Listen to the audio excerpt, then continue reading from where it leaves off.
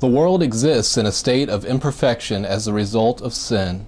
Not only does the Bible clearly teach that man is imperfect, but every scientist, anthropologist, historian, psychologist, psychiatrist, and physician knows very well that man is imperfect.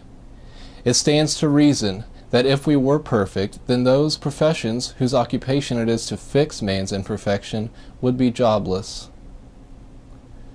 Sin is the cause of man's imperfection, and the only lasting remedy is found in forgiveness through the substitutionary sacrifice of Jesus Christ. At the same time came the disciples unto Jesus, saying, Who is the greatest in the kingdom of heaven?